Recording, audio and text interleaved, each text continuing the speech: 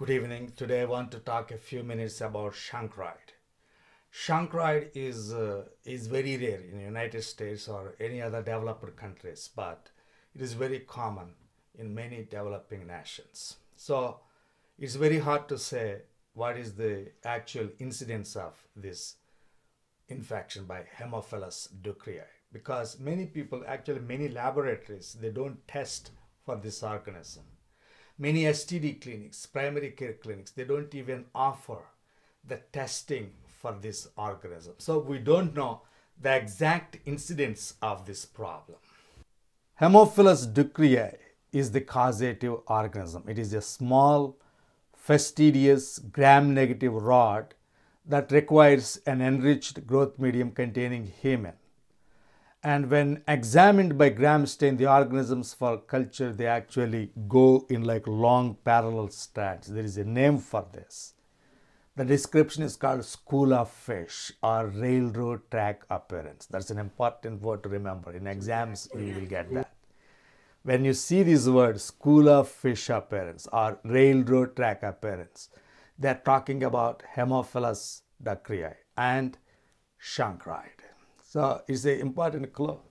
The incubation period is like 4 to 10 days. Infection with Haemophilus ducreyi leads to an erythematous papule that rapidly evolves into a pustule which erodes into an ulcer.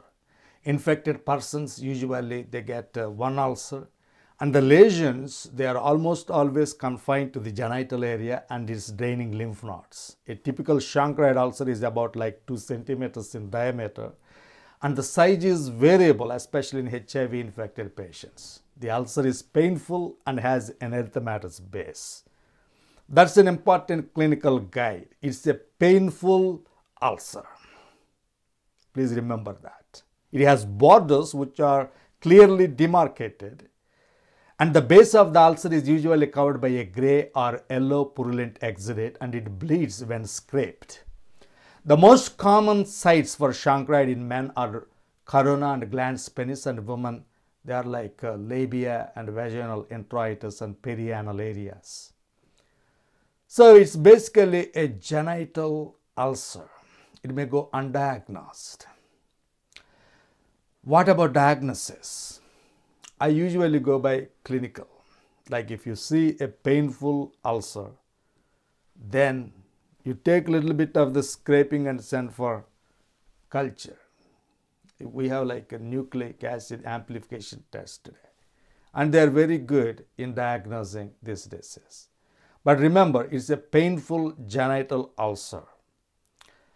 So rule out other things like syphilis and gonorrhea, chlamydia and herpes and all those things. So rule out this, do a clinical diagnosis and treat it. There are good medications these days to treat this problem.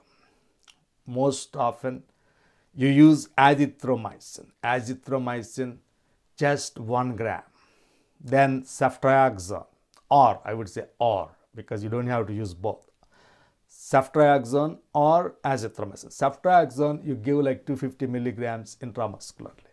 They did a study in Kenya, in Africa, where they used both azithromycin 1 gram and ceftriaxone 250 milligrams, and they had almost like 90% cure rates. Even in South Africa, they did this, and azithromycin gave like 89% cure rates. So azithromycin or ceftriaxone.